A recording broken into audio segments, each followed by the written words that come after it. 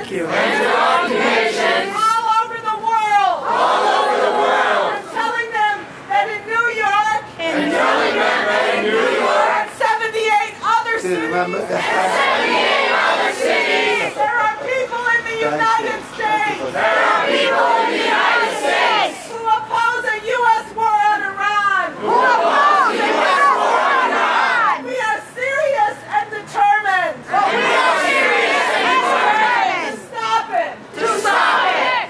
No Iran war.org. No Iran war.org. Send your pictures. Send your pictures. And your video.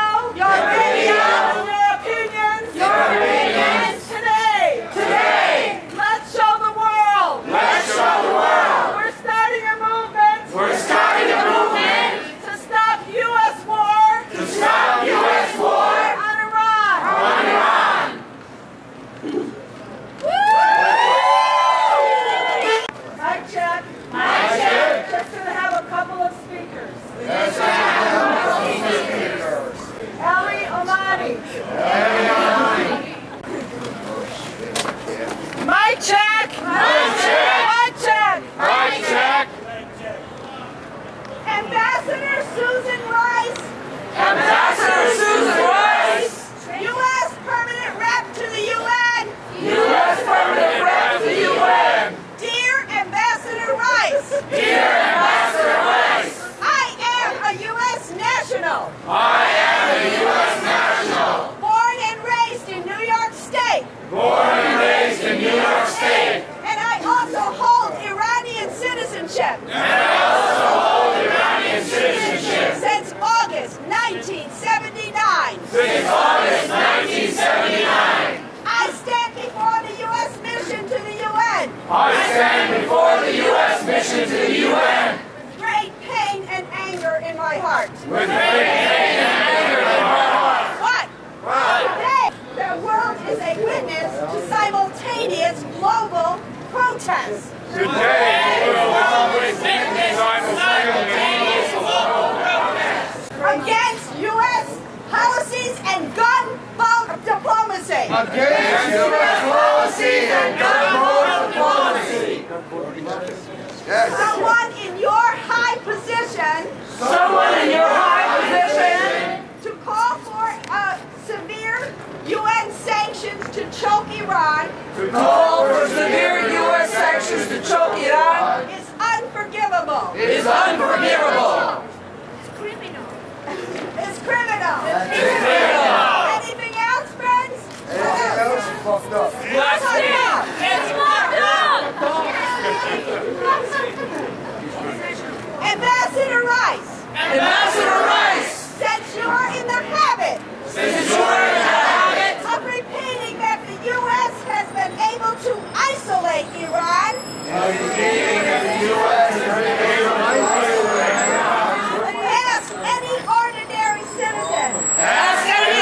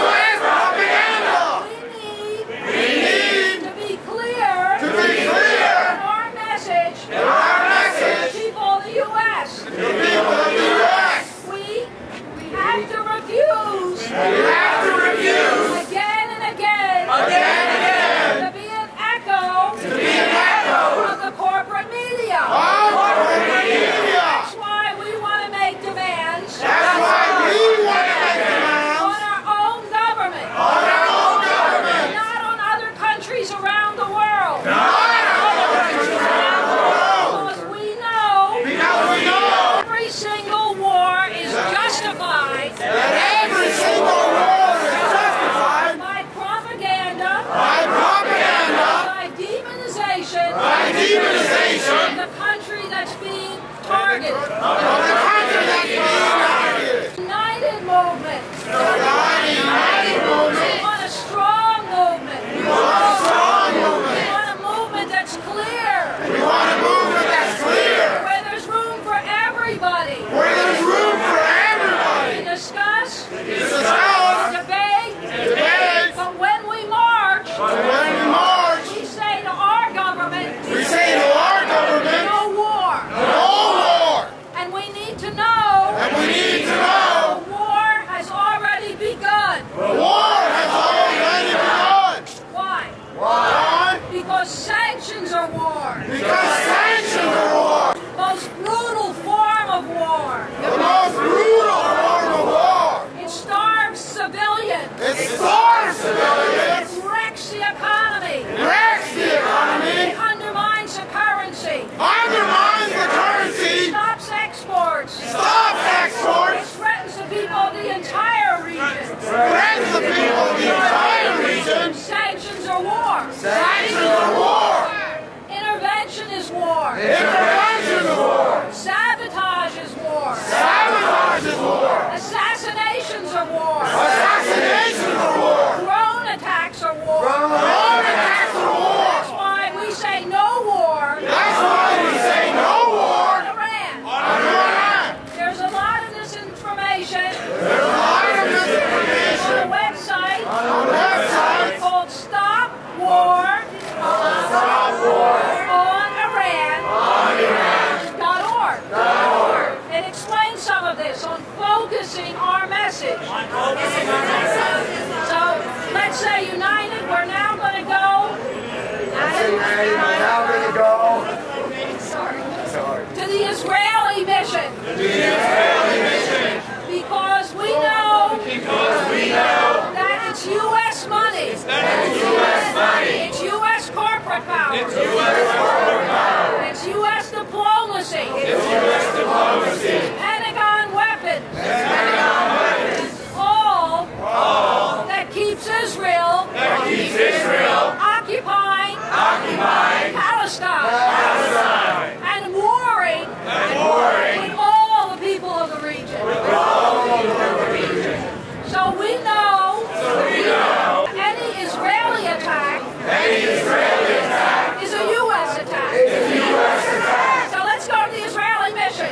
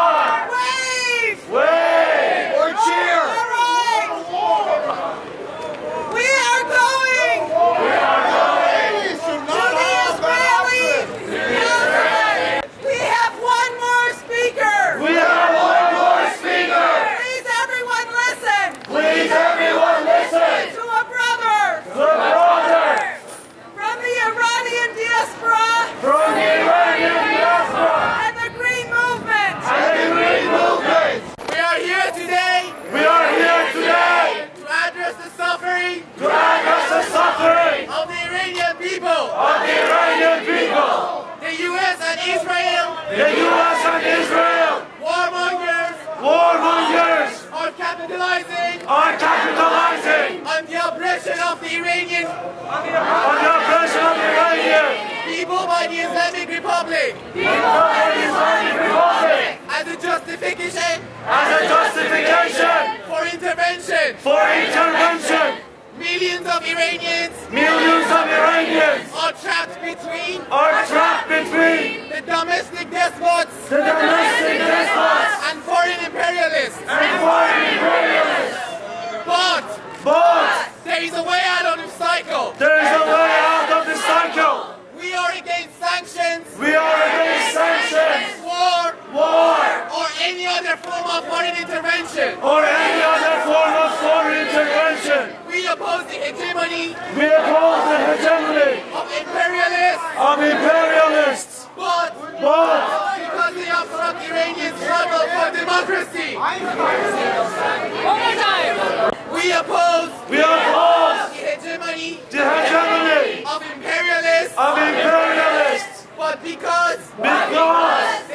obstruct Iranian struggle. They obstruct Iranian struggle For democracy. for democracy. We have faith. We have faith In the power. in the power Of the people. of the people. Thank you. Thank you.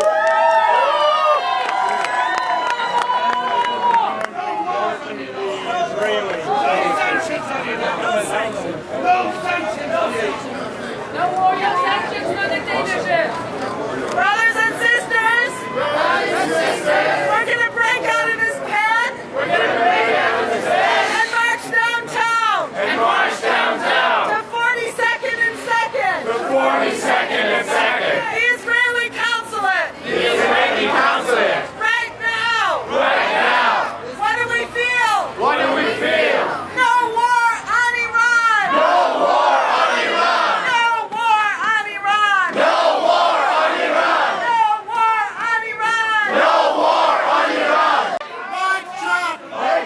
Mic check.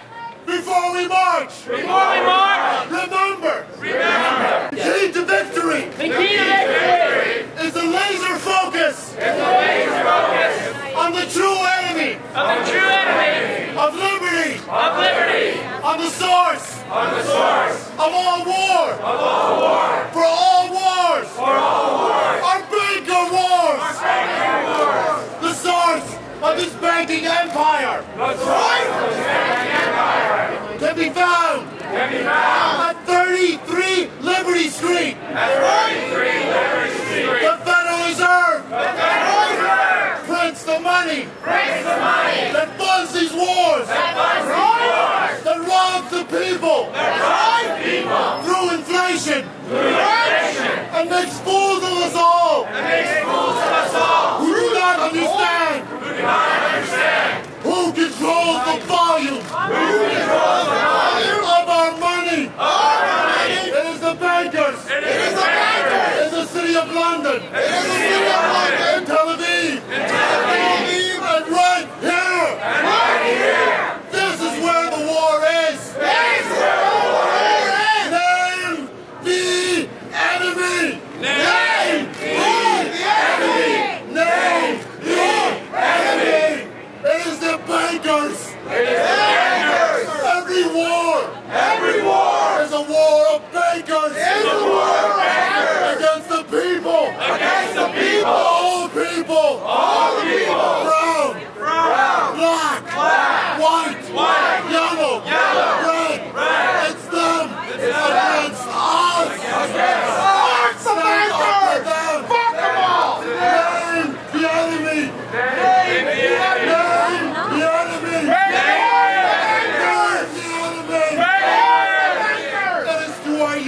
It is to our youth that this challenge lies.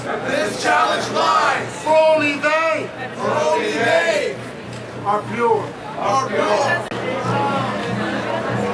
The texture of our empire, no party wrong.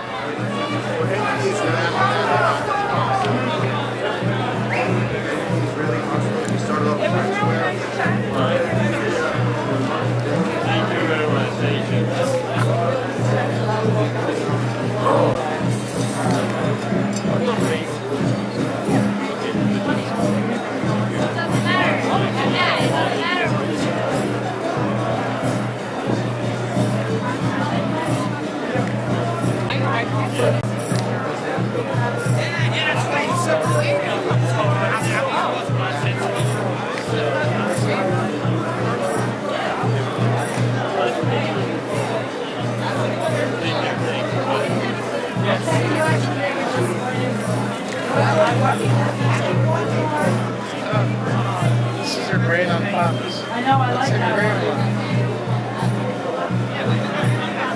You said 3 for 5, right? You're not getting that one. It's great, you know, the devastation of Holy Square. Somebody was getting really bad.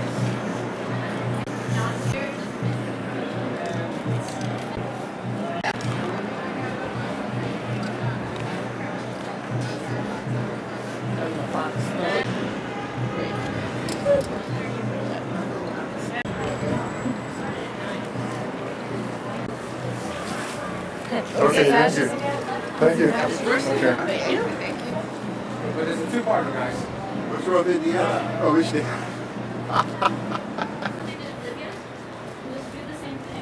The reason we're picking on Indiana is they just passed the anti-union legislation. Which is more severe than Wisconsin's. So, Rich Daniels, we're coming after you, son.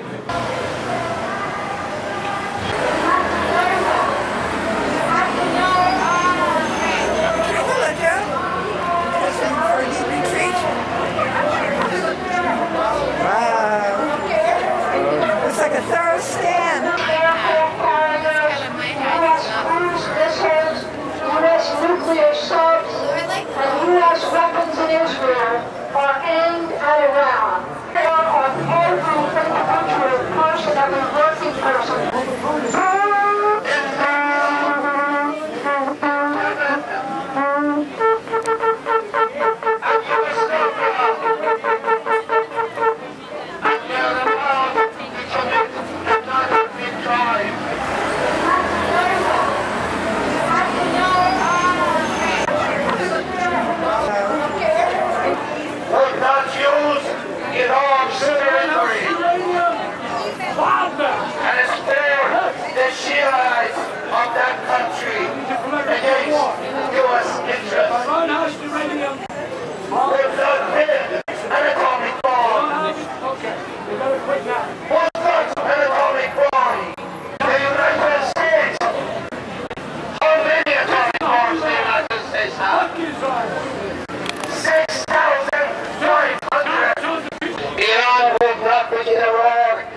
The United States Empire, Israel, or any other country.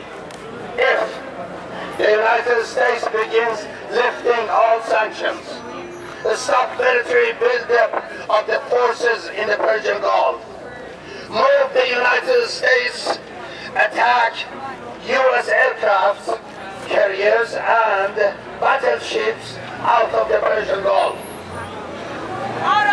dismantle all U.S. military bases around Iran, stop assassinating Iranian scientists, and stop the threat of war and sign a non-aggression treaty.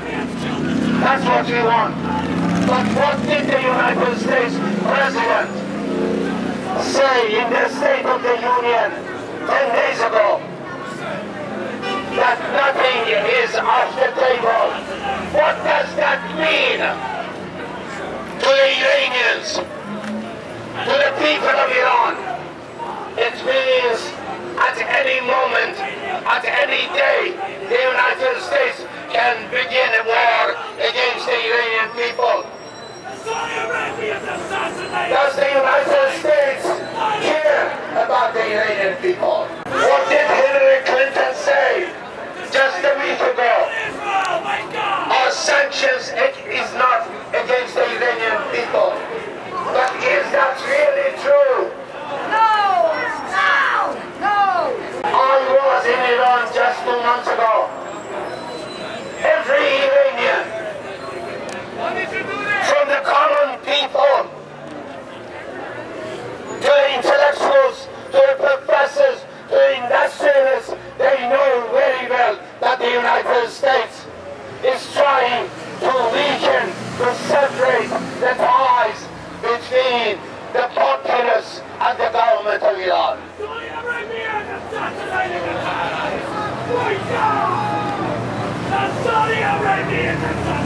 They want to do the same thing that they did in Iraq. The lesson of Iraq is very clear to every one of you. The United States is in economic crisis. Another war will bring the empire down. I want to thank all of you for spending your time and coming here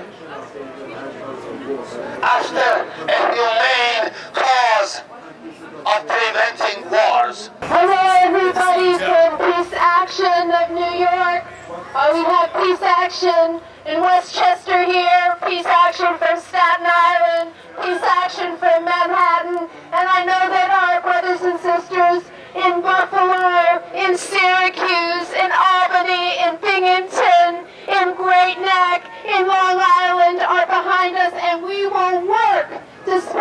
message that we have heard from our Iranian friends here today. No war with Iran. No war on Iran. This is our message. We hear this loud and clear, and we are a grassroots organization where we just organize regular people, regular residents in little towns, big towns, to understand what the issues are. And in Staten Island, where I live, we have a lawn sign campaign that says, "Exit Afghanistan." And do you know that the people that are putting up these signs are the people who have sons, cousins, nephews, and husbands who have been to Afghanistan, and they're taking these signs, and they are sick of war. It's been 10 years, and for the last 6 years we've been hearing this message to have war on Iran. This is not a message that people want to listen to. We do not want to have another war. So thank you, everybody. We hear the message. We're taking it to the grassroots. All right. Sisters and brothers, my name is Monica Moorehead. I'm a member of Workers' War Party, which is one of the endorsing organizations of today's demonstration. And I think even if you don't understand everything about the history of Iran, the colonization of Iran by the British and then the U.S., one thing you should come away with a very clear understanding. The Iranian people and the Iranian government are not our enemies. We have bigger enemies right here in the heart of New York City, which is right down on Wall Street. We live under a dictatorship of Wall Street, which benefits from war and occupation at the hands of the U.S. military. It is not the Iranian people who are closing down our hospitals. It is not the Iranian people who are laying off millions of people. We have 30 million people in this country who are either underemployed or unemployed. Shame on your sanctions and your wars. I'm here to say, Democrats and Republicans, United Nations and Israel, shame on your war on the Iranian people. Sanctions don't only pave the path to war, they are war by other means. Sanctions and war are an assault on the lives and dreams of the Iranian people. For my country, Iran, I dream of a government worthy of its people.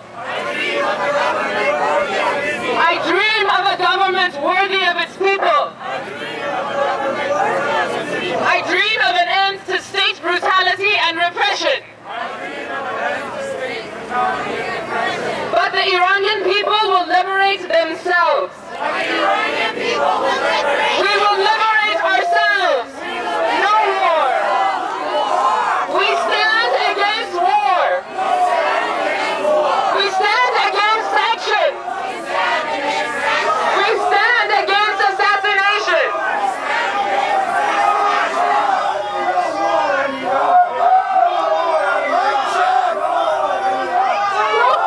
They want to kick me out. They are trying to kick me out. They are trying to kick me out. We stand against war, so our dreams for freedom, for justice, for equality can bloom.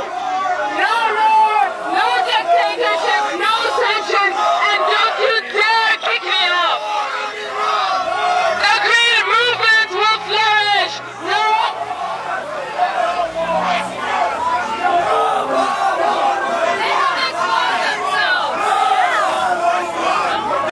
I want to know, what is this relationship between them and the State Department? What is the $450 million that the United States government has announced that they give to them? And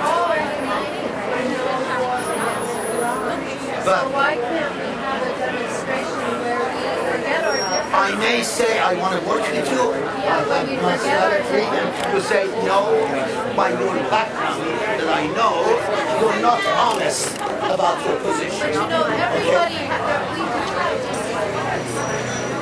about many things, but we still can work together and send a message, no more. To the center of imperialism in the United States and ask for democracy in Iran, that is exactly the same that the John Bush Society 30 years ago, 40 years ago, or even before the Iraq war, they were coming and saying, oh, we want democracy in Iran. Right, democracy in Iran. The United States has used this word like around the world. Well, we know all of that. Our message is definitely not U.S. not trying to export our democracy to not trying to give you money, because there is a democracy movement. That is not the issue today. Today is no U.S. intervention.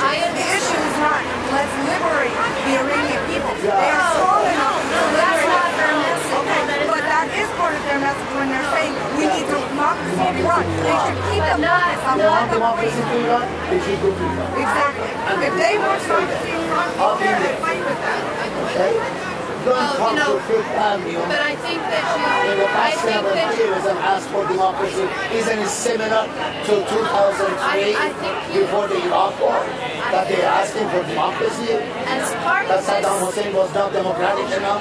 As part of this coalition, we need to respect. I don't think this is a coalition between us and you.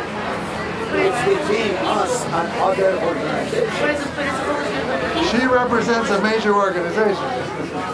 What major? Peace Action. Peace Action. Peace Action. Peace Action. Yes. There are so many people in this country.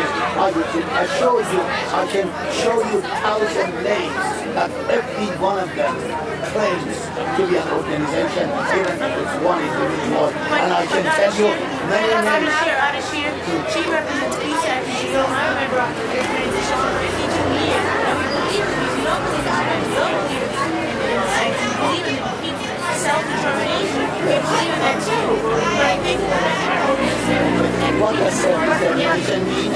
I'm sorry. What does self-determination mean? People themselves make no foreign intervention. Yes. And that is If the dire need right now is to prevent the bombing of people in Iran, that's what should go first. Then after that, if that is no longer a threat, then fine, we stand up for the people of Iran. Yeah, there are priorities also. You can't prioritize democracy. the people that you're talking about are Iranians. The people that you're talking about. Iranian. I got arrested in 1959 inside Iran during the Shah, and I told them, you are for democracy. You know what they said? Oh, you're gonna die tonight here in this basement. Okay? This was their democracy. I talked to the Shah in 1966, and I said, if you don't change the economic and political condition of that country, people are gonna rise up. You know what he did? 3 days later, I received a phone call from my mother in Iran that they gave you 17 years in absentia. Do not come back to Iran. And I knew from then that I have to work for revolution day and night to overthrow the Shah. Peaceful revolution. Peaceful revolution. Peaceful revolution. We overthrew. These people want to go back. I'm telling you, work for peace all the time. You work for peace. Peaceful revolution. And we can work together. We want to work, but for what appears is not happening. But I don't think they see themselves as Republicans. You need to. This is the next generation. I knew Malcolm and I knew all the resolutions.